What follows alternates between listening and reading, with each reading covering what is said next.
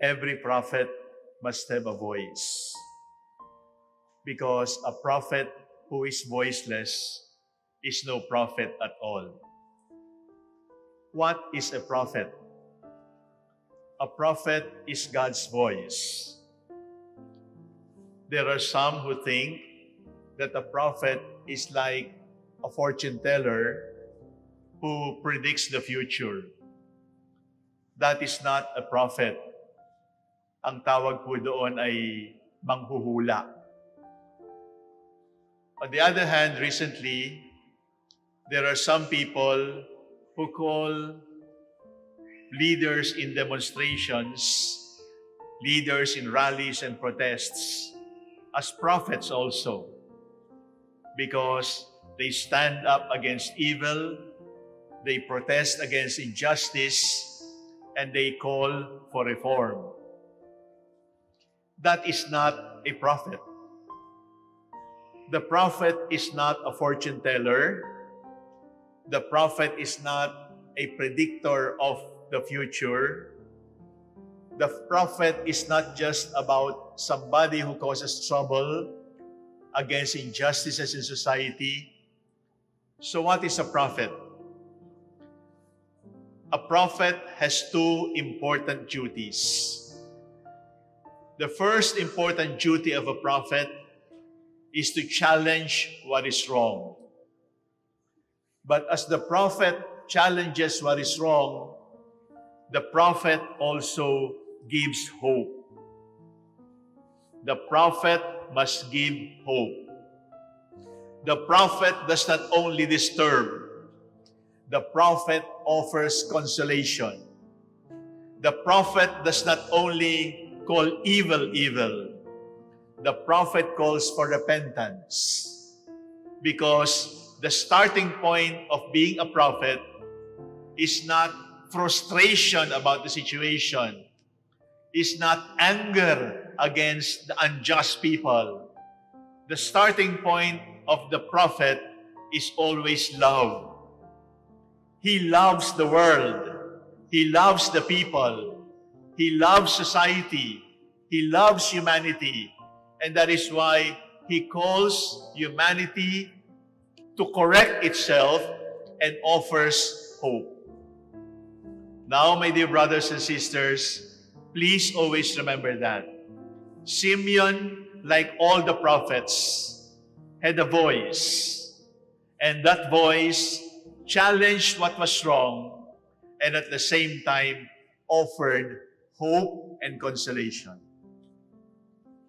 And the virgin that we venerate this afternoon is named after the town, or I don't know if the town is named after the virgin. But town and virgin are called manawag. And tawag is the root word. And tawag is a voice. The voice. Because the Virgin of Manawag, Our Lady of the Rosary, is Queen of Prophets.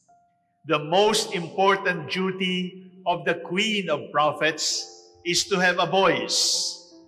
And the most important duty of the Queen of Prophets is to allow God to use her voice. And the most important duty of the Queen of Prophets is to challenge what is wrong in society and yet offer hope and consolation for something better. Because the Virgin does not come from anger. The Virgin does not come from frustration. The Virgin's voice has no angst. Because the Virgin's voice comes from love, because she conceived love in her heart before she conceived love in her womb. And the name of love made flesh is Jesus Christ. Ngayon po, naririto tayo para magfiesta. Pagdasal natin yung nagbo-board exams. Pagdasal natin yung may sakit. Pagdasal natin yung namimiligro ang pamilya. Pagdasal natin yung mga nalilito. Pagdasal natin yung gustong baguhin ang kanilang buhay. Pagdasal natin yung gustong makakita ng magandang buhay sa ibang bansa. Pagdasal natin sila. At ang pag-asa natin ay pakikinggan tayo at bibigyan tayo ng blessing. Bibigyan tayo ng grasya. Bibigyan tayo ng konsuelo. Bibigyan tayo ng pag-asa. Pero ang Birhen ng Manawag ay hindi lamang naririto para magbigay sa atin ng biyaya. Ang Birhen ng Manawag ay hindi lamang naririto para magbigay sa atin ng grasya at sagot sa ating mga panalangin. Sapagat ang Birhen ng Manawag ay naririto rin kung papayagan mo lang siya. If you will give her a chance, she will disturb you and point out what is wrong with you. Point out what is wrong with our society. Point out what is wrong with our community. Point out what is wrong with your family.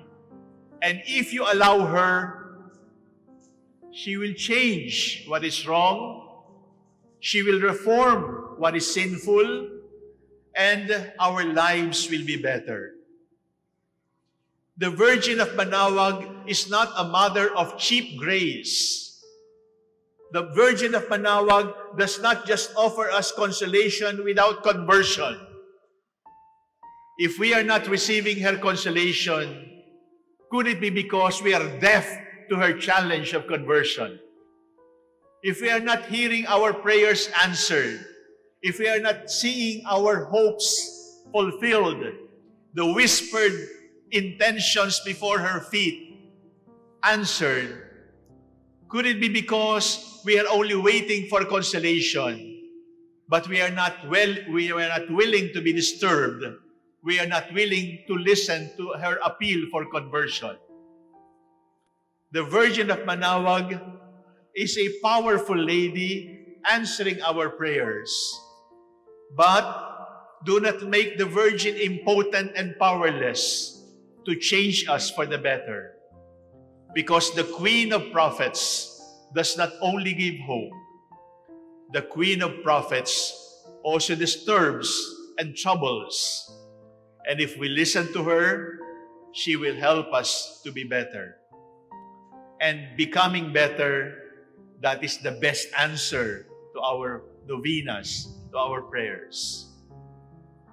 Today, please whisper to the Virgin, Dear Mother of Manawag, I am giving you permission.